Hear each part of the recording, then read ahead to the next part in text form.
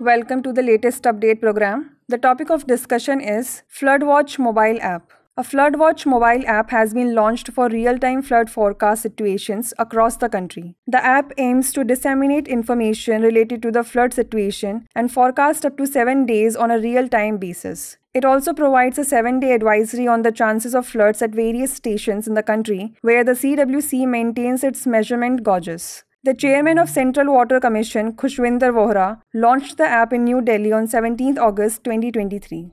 Available on Google's Play Store, the app has a map of India with colored circles at water stations across the country, indicating the current risk of flooding. A green circle indicates normal, yellow above normal, orange severe, and red extreme. Clicking on a circle shows the current water level at the station, the highest level historically attained, the danger level, and the warning level.